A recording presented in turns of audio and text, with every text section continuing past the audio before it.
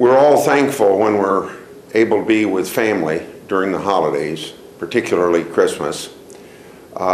There's some people that won't be able to.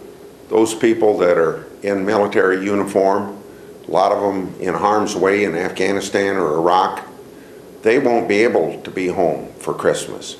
We thank them very much for their defense of freedom and giving up the privileges that we will enjoy being with our family and friends on holidays.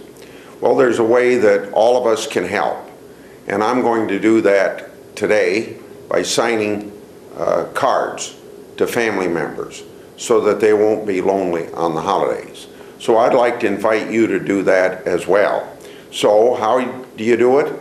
To finalize your sending of cards, when you have gone to redcross.org/holiday mail, you will see a post office address there that you can send the cards to, and then they will be forwarded to the service men and women.